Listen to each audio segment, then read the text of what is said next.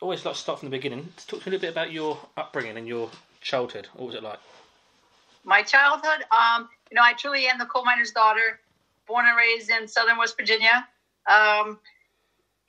Came playing sports. I have all boy cousins, so I went out. I played basketball, baseball, football with my cousins, and focused on sports a lot, and just kind of hung out. Nothing special. When did you start getting into boxing? Was you a boxing fan as a kid, or? I really wouldn't say I was a fan. My dad was a fan, so I watched the fights with him. Back in the day when you had ABC Wild Water Sports fights, Muhammad Ali was fighting on free TV, those kind of things. So I would watch those fights with my dad. But to say that I was a fan that, if the fights are on, I have to be in front of the TV, I don't remember that being the case. Did you say you watched like the Muhammad Ali fights and things like that? You watched them with your father. Did they sort of later down the line when you started boxing? Did any of those moments sort of come back to you? And did you feel like actually was it like a psychological thing that you always were going to start boxing, but you didn't realise till later on in life? No, I really don't think so because it wasn't like there was a woman that was doing boxing and that was getting out there and getting exposure like that I got with Don King in the 90s. So I didn't have somebody to look at and say, wow, I want to be like that person. It was just kind of, as the career progressed, it was one thing led to another, and it, just grew a little bit, and then I would hang in there a little bit longer, and, kind of made history, I think, with King and fighting under Mike Tyson. Do you remember your first day in the boxing gym? Absolutely, yes. I had 7 professional fights before I had ever been in a boxing gym. And the first day in the gym was in Bristol, Tennessee, and that was the first time I was introduced to Jim Martin. And clearly, from minute one, he wanted no part of training a female fighter, but he was being forced into doing it by the promoter, who was paying Jim to also train his son. So Jim didn't have a whole lot of choice but to kind of put up with me as a fighter. But as time went on, he realized that I did listen, and I when you have somebody that doesn't have any knowledge, you can see leaps and bounds of improvement day after day after day. So as a teacher or trainer, that's exciting. I think anytime you can teach somebody else how to do something, you feel personal pride. Absolutely. So you say you had 7 pro fights before you went into the boxing gym. What was you doing between them? Was you just training yourself? Was it all self-taught? I was still in college, and I was playing basketball. So, I had no clue what boxing was really about. So I thought if I was in basketball shape, I was in boxing shape. And yes, I did have actually hung a heavy bag in my apartment while I was in college. And I would hit it some. I mean, I don't even remember if I timed rounds. I had no knowledge. I would watch fights and then try to emulate what I would see fighters do. But the funny thing is, if people remember my career, I was really straightforward, go get it, look for the knockout. But one of my favorite fighters was Hector Camacho, who was absolutely nothing like how I fought. But I like to watch him always. But I thought it was cute. What was looking back, what's a highlight of your professional career? Wow. It's hard to say, pick one particular moment. I know that I think being on the cover of Sports Illustrated was a great accomplishment. Being the Grand Marshal for the Boxing Hall of Fame back in 1996, they had no plan or no thought of ever having a woman fighter be inducted into the Boxing Hall of Fame. So to be the Grand Marshal for that and to get to meet those great legends that I got to meet, that's special to me. Fighting under Tyson all those times, I think my whole career was a highlight. I mean, not what I did in the ring, but what I did outside. I'm from a small town in southern West Virginia. We have 500 people in my town. So to get to go to Vegas to fight in Madison Square Garden, those things are pretty undreamable. To flip it, was there any low points in your career? What was the lowest moment in your career? Two things. One, actually taking a knee against Layla, I wish I would have just continued to get up and get up until she knocked me out or the referee stopped it. So those are the worst 10 seconds of my career. But the thing that I regret more than that is after having a stroke, coming back and fighting and losing to Mia St. John. That was that will hurt me professionally and personally, I think, until my days are done. Talk to me about working with Don King. What was he like? Working with Don King, wow. To me, he's the greatest promoter that's ever done it. Of course, times have changed, and now it's the social media, and people say, how would King do now? It's probably less personable now in some ways. And King's thing is getting out there to the people, to people could actually touch him, and you could feel his energy, whether it was true or false or fake or bravado. He brought energy into the room every time he came.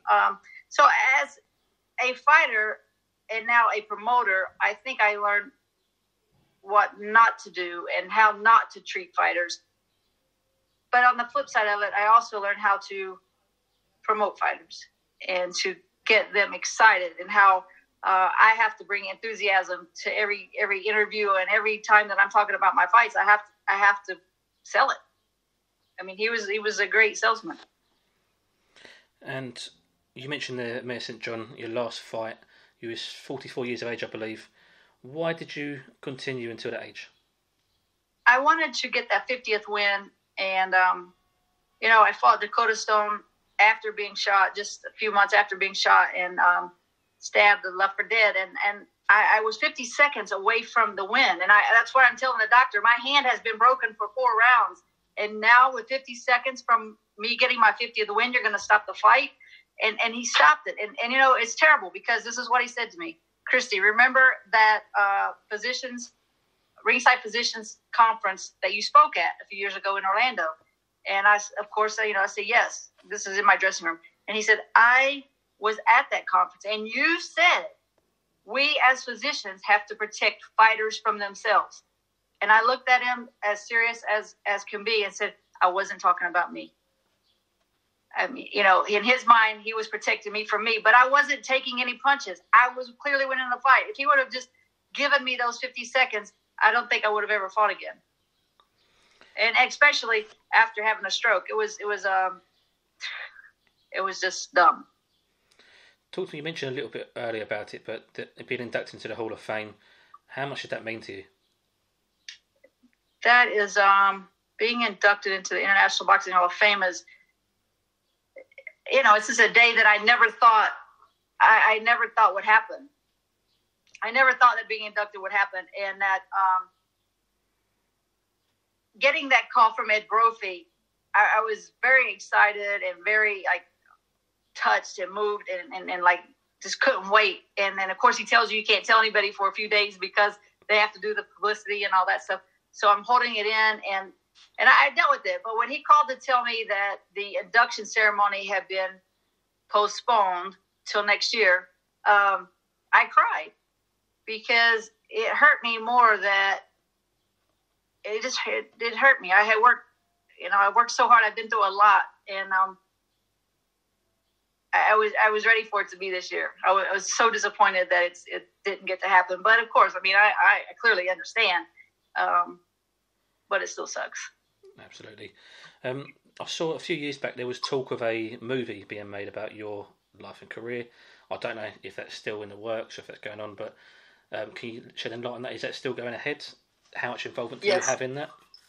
Yes, the movie's still moving forward. Of course, Corona has put everything on hold, but they are still working. They've started casting people. At one point, we had Amy Schumer on board, but she was actually in the gym training and everything, and found out she was pregnant.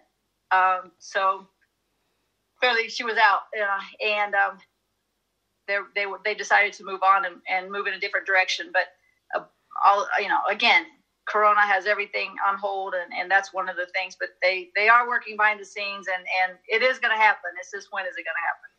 How much influence do you have on the movie in terms of outside of the inside the ring? I don't. I really don't. And I'm really more excited. I have a big Netflix documentary coming up, and again, that's been delayed. It was supposed to happen in June, and it keeps getting pushed back. So it may not even happen until the first of next year. We've done all the filming, but it's me. I get to explain my feelings. I get to talk about the boxing, the outside of boxing, and I think the Netflix documentary will be more probably true. The movie's going to be Hollywoodized, as I call it. So who knows how it's really going to come out. Is there a title for the Netflix series yet? I think it's Christy Martin. It's Christy Martin. Perfect. Talk to me about, you are now a promoter. You mentioned you learned a lot from Don King on that side of things. How much of Don King's influence do you carry today in your promotional company? King used to always tell me, Chrissy, go out there and talk to him, baby. Talk to him. Tell him what you're going to do. Tell him how you're going to knock him out. And some of that, I think that fire is what I try to bring to the promotion side of it, dealing with the media.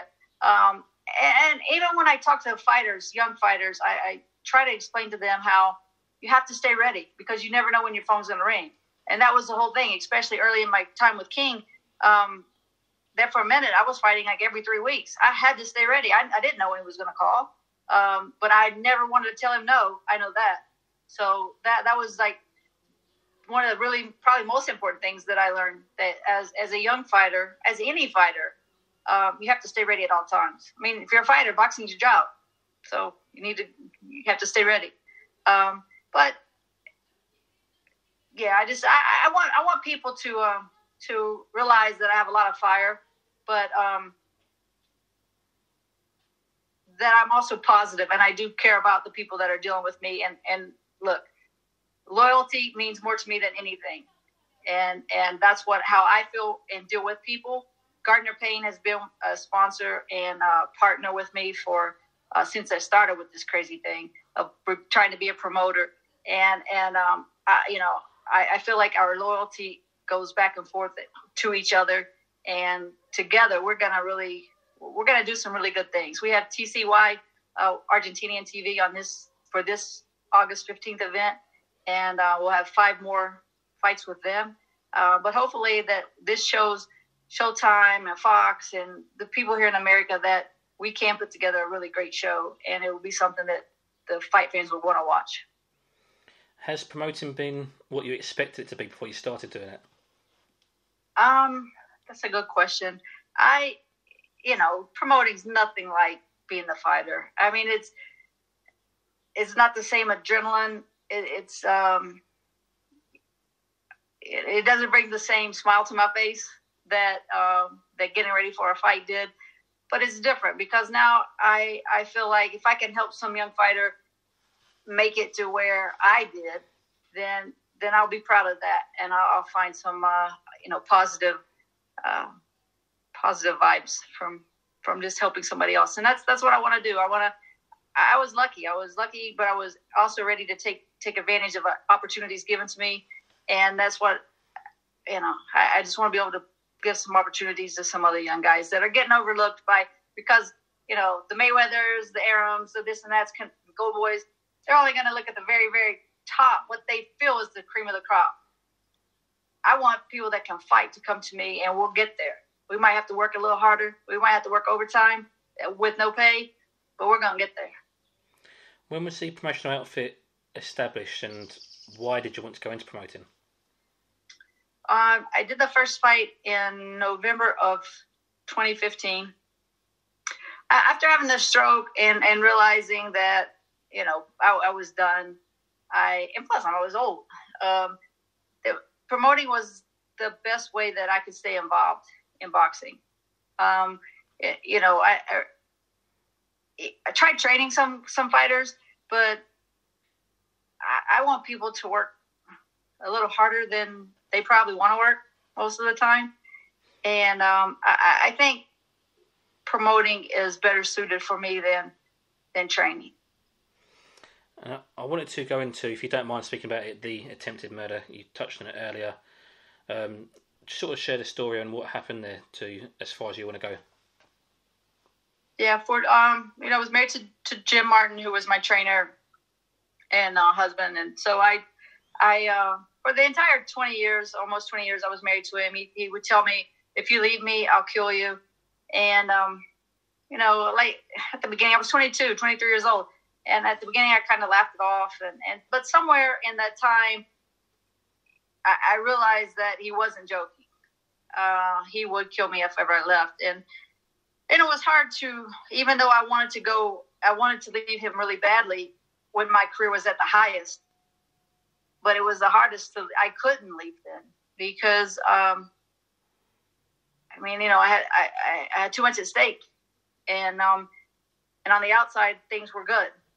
So I dealt with it, but finally I just decided I had enough. I had been on cocaine daily for 3 years, I think 3 or 4 years, and I just needed to get better, and that's what I decided to do, was to leave. And as I walked out the door, he said, "If you leave, I'll kill you." And I looked him straight in the eye and said, "Do what you have to do."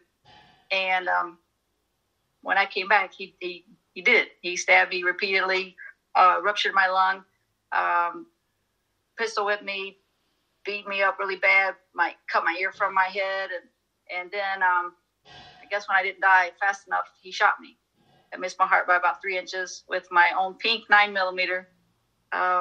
But God is good, and I say God has a plan for me, and that's why I'm still here. So I was able to get out and get to the hospital, and the rest is history. Absolutely, and thank God you did. Did you believe that he would attempt to kill you when you left? Absolutely. I mean, I knew that before I went back, I actually went and saw some of my friends, and they didn't know, but I was telling them goodbye. And then right before I went into the house, I pulled over and I called my best friend Donna, and of course she told me, "Don't go back, he's crazy." And I told her, you know what, I have to either go and live or die. I'll never be free. And that's just where I was. And I was good with it. Either way, live or die. It didn't matter to me until about halfway through. After he'd already stabbed me, he was pistol whipping me. And I told him then, I said, "Motherfucker, you cannot kill me." And I meant it, just like the sun came up this morning. And I don't think he could have. I mean, he would have had to have done extreme to kill me. For whatever reason, I decided I wasn't ready to die. And like I said, God is good and got me out of there. And I feel like saved me to talk about domestic violence and to really spread awareness and that people don't understand what goes on behind closed doors always. I'm sure from the outside looking in, a lot of people thought, wow, Christy Martin has it made. And she's getting a fight on the, fighters, they look at it like you're getting a fight, you're getting this opportunity. They had no idea the hell I was living in behind closed doors. Where's your mental health at that stage? You summoned the courage to go back, to leave him. Halfway through, you're going, "Do you know what? You're not going to do it." What's going on in your mind, or where's your mental health at this stage? At this stage, I still, we're coming up on 10 years. And from word go, when I would see different counselors, I would always ask them, how long does it take? How long does it take to get over it? And just recently, my counselor, she's like, "Christy, you have to forgive him. And forgiving him will set you free." And I'm like, I just don't know if I can. How do you forgive somebody that tried to kill you? But even when you look back at it, or I look back at it, that's not even to me, that's not the worst thing he did to me. The worst thing was the 20 years of just mental and emotional beatdown and negativity. And like I'm on the cover of Sports Illustrated and he tells me why it had nothing to do with me. It was all about him. That my whole thing with Don King was all because he was a great negotiator. It had nothing to do with him being a great negotiator. It had nothing to do with him, period. But he convinced me all these things. He convinced me my family hated me. He convinced me my friends hated me. But this is what abusers do. And they turn it to where for the longest time, and still even today, I deal with, is it my fault? No, it's not my fault. I did not pull the trigger. I did not stab me. I did not do any of that stuff to me. It's not my fault. Are you happy today? I'm happy today. I'm happily married to Lisa Hollowine, and she's strong. She's strong, and when she sees me folding a little, she's always there to pick me up, and you know, she says to me, if you could just see you through my eyes and through other people's eyes, you would feel better. And I, you know, I say someday I will. Someday I'll find that confidence. But I was beat down for a long, long time. And very finally, Christy, what's the future hold for yourself in the sport? What are your ambitions? My ambitions are simple. It's just like as a fighter. I want to promote champions. I want to be, you know, it took me a long time as a fighter. I had to pay my dues. That's what I'm doing now. I'm paying my dues. And I will find the champion, and you will be seeing Christy Martin Promotions on Showtime, on Fox Sports. We will get there. Alberto Palmetta is a great 147. Actually, he's really excited. I think he's going to move down to 140. He's kind of short like me, so it'll be to his advantage to move down to 140. Exciting. We have Francisco Torres on the show. Exciting. This show is the best one I put together. I think it's number 15, and it's the best one of the 15. Fantastic. That's everything I wanted to ask you. Was there anything that I've missed out at all, anything that you want to add? I think that's it. You know, we get a good plug for the fight, and if anybody wants to buy tickets for the fight, they can go to eventbrite.com. Fantastic. Christy, thank you very much for your time. I've been trying to get hold of you for the last 5 years while I've been doing this. Oh, I'm sorry. No, that's fine. I'm out there. But thank you very much for your time. I really appreciate it. And it's been good. Thank you. Have a great day. And you.